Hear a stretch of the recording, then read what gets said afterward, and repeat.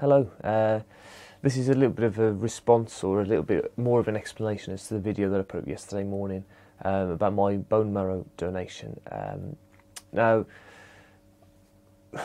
you may have noticed over the season that in all of the videos that I've done, the links in the description are always to do with bone marrow donation and blood donation. Now, if you're fit and able, I think this season, particularly as Wolves fans, with the news of what happened to Carla Keamy, it really is something that we should be doing more of, I think, and raising more awareness of. So my story goes back to January 2016. We could look back even further than that. I think since I was about 17 or 18, I've been giving blood.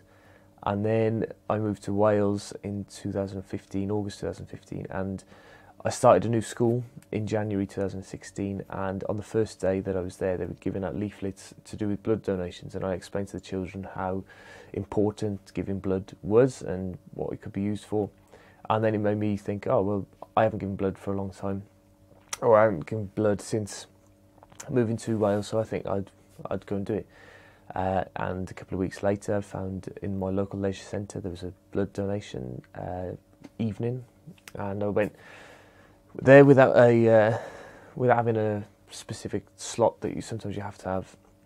Well, I went and to give blood, and at the same time they said, "Would you like to go on the bone marrow register?" And I said, "Well, what is it?"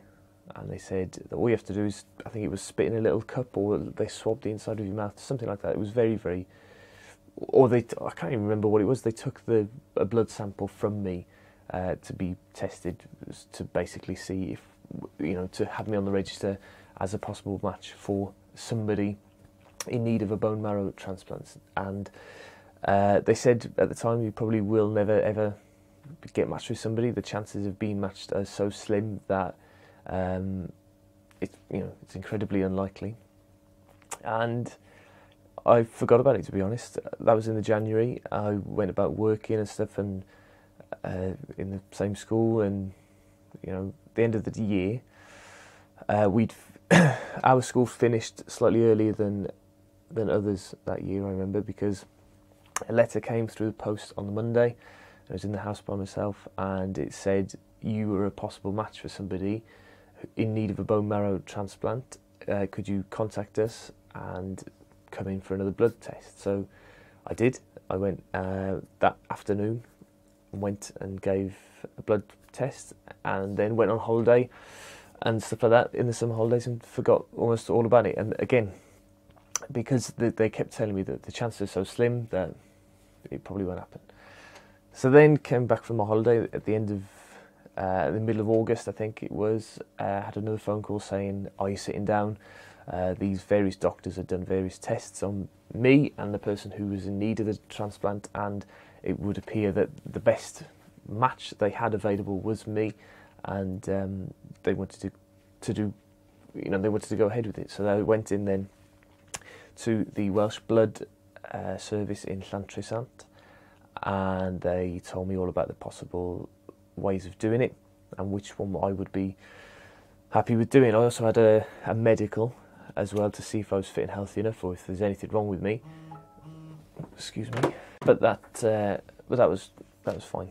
There was no problems there. So the two methods that they've got of doing the bone marrow extraction is they can either take quite a big needle and put it into your back of your hip and extract the cells that they need straight from your hip, because that's a really dense muscle, bone, sorry. Or the other way is they come to your house and they inject you with this hormone, I think it is, to make your bones make more blood cells, stem cells, and then you go to a hospital then overnight and they extract the cells that they need, and they give you your clean blood back, and it feels like you've got a bit of a hangover, but you're generally fine. You don't lose any blood with that one. You lose around about 3 pints, I think, with the way that they take it out of your back and stuff. But again, the pain of that, I was thinking, is probably nothing, is it, in comparison to leukemia and stuff like that. So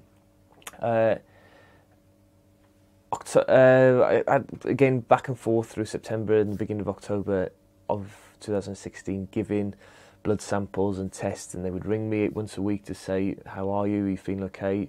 I'd had a cough, so I had to tell them what medicine I was using and stuff like that. But again, that was fine. Then the week of it, the Wednesday evening, I think it was, the Thursday evening, that was the first time they came to the house, and they injected me in the stomach with, this nurse came and injected me in the stomach with this hormone, which then you could almost feel straight away the next day I was aching in my skull and in my sternum and in my pelvis because of any thigh bones, because they are really thick, dense bones, and obviously they were making the most of these stem cells. And that happened the Thursday night, the Friday night, and the Saturday afternoon, I think it was. And then the Sunday evening, Sunday afternoon, I went to the hospital in Newport, private hospital, really, posh, and was well looked after. But they didn't have any Wi-Fi, I remember. And I was fed really well, and they gave me another couple of injections there to finish off. And then the following morning was very, very straightforward. I woke up quite early. They asked me what newspaper I wanted. They gave me a nice breakfast, and then they sat me down on this bed, and they put a needle in this arm where they were taking the blood with the extra stem cells out. Then they were putting it into this big, like washing machine type of thing to my right, and it was spinning around and extracting what it needed to extract. And then in my right arm, there was another needle that was going in, and that was putting in all of my clean blood, or blood without the extra stem cells in. And I did, beforehand I felt a little bit groggy and a little bit achy, but as soon as those needles went in, and as soon as they started putting the machine on, the pain sort of went, and I just sat there, as the picture showed yesterday, for a long time, just sitting there, watching telly, waiting, chatting, and that was it. There was no pain whatsoever. A couple of benefits of the procedure was that I had a couple of days off work, but yeah, there was no pain at all. I didn't really feel that tired afterwards, because it was, I knew I was doing a really good thing.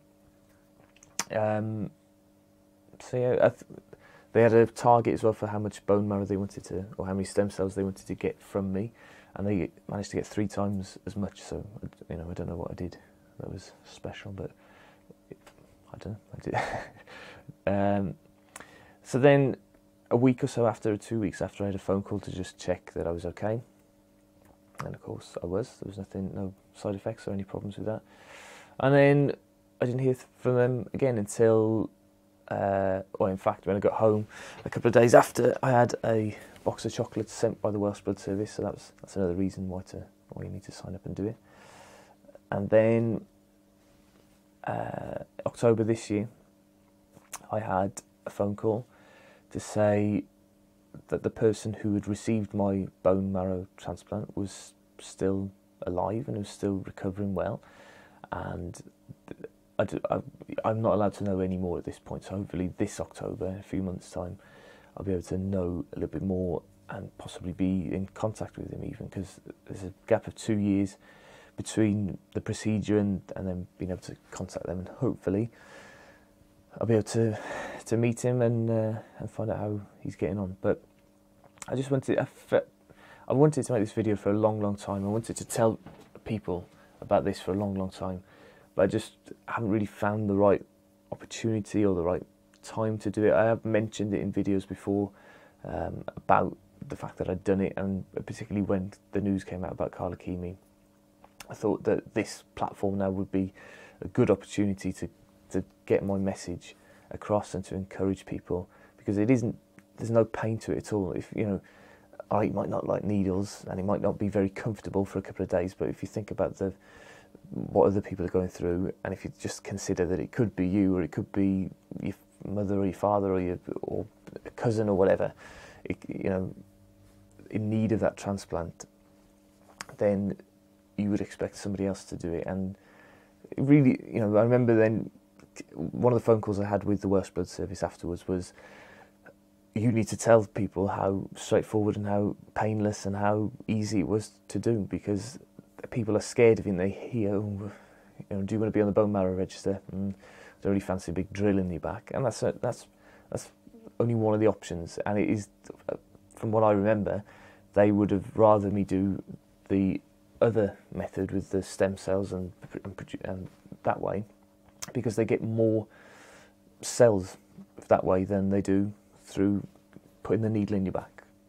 So hopefully the video that I put up yesterday and this video will raise a little bit more awareness of how easy it is, and get people signed up to there's the Anthony Nolan Register in England, there's the Welsh Blood Service as well in Wales. I know there's people in Australia who watch these videos as well. There'll be the equivalent in every country, and particular with ethnicity, you know, black and Asian ethnicities, they have massive shortages with those type of people. So they need lots of people to sign up for those registers.